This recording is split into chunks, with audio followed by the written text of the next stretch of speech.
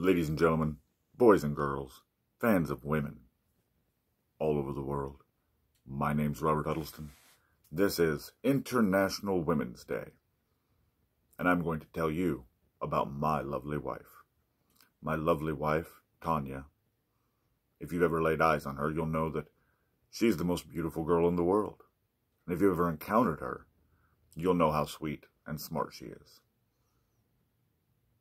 But what you may not realize is her level of sweetness far sweeter than any other. Most people do good or have good intentions or try to look good at best. My wife is truly good. She does selfless acts for people who don't know her and goes out of her way to say, don't let them know that I did that. She'll go out of her way to do good for her enemy. And I'll be like, no, we need to take this opportunity to do them some dirt. And she's like,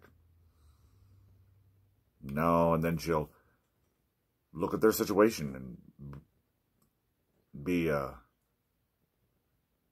so considerate on a level that I only see vengeance.